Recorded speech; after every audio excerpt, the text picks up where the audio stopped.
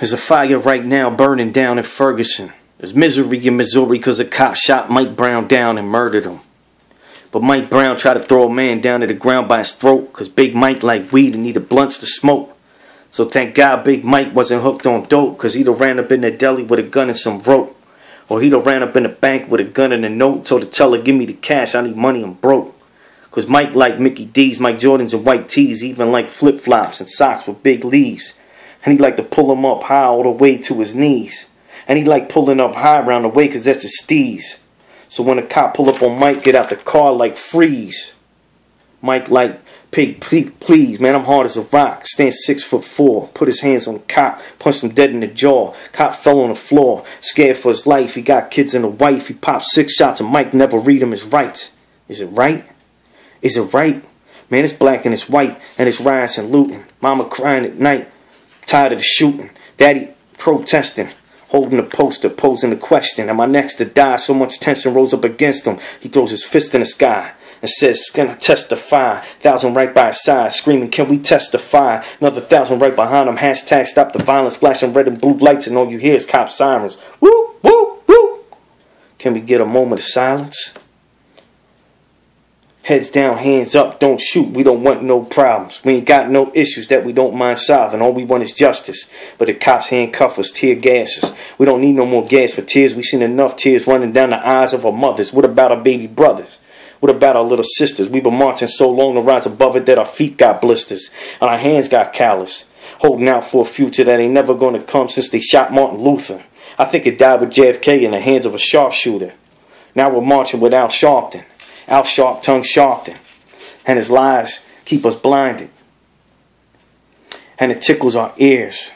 But we look to him for guidance. And he just kindles our fears. But we got Obama. Oh yeah, Obama. Oh boy, Obama. Gay marriage, Obama. Baby killing, Obama. Drone dropping, Obama. Ruin the Constitution, Islamic Obama. But who needs Jesus, baby? We got Jesus. And who needs teachers? We got blunts rolled with reefer. And who need a job? I got mommy copping me sneakers. Look at my new iPhone, man. It got all these new features.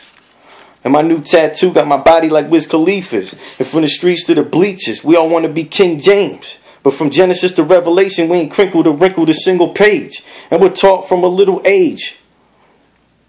They either sell crack or flip max for minimum wage. So when it's black on black violence, where the frig is the rage? Where the frig is the riots? Where the frig is Ben Crump? Why the frig is he silent? Where the frig is Al Sharpton? Why the frig is he quiet? Where's the petition for the victims of these criminals? Because I know a million black individuals that need to sit and just sign it. Can we get another moment of silence? As this nation's reminded of the death of Trayvon and the crazy way that they designed it. Same actors, same lawyers, same singing the same song. It's game on. Same players take the field. We're going to drop this grave on the same lawn. Damn. Checkmate, same king, same queen, and same pawns. Rubber bullets still bouncing and the guns remain drawn. And they tell you lay down, face down on the ground and remain calm. People wake up, don't hate what I'm saying.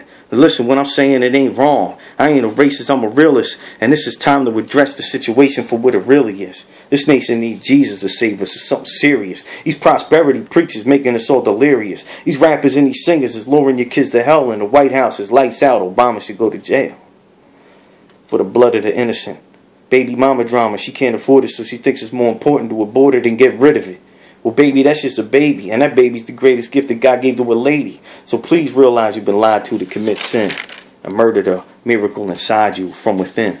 It's inconceivable to rip a fetus to pieces. It's unbelievable, especially when all children are the inheritance of Jesus. Needless to say, we need to pray. Not hold hands together, but fold our hands together. I'm just saying.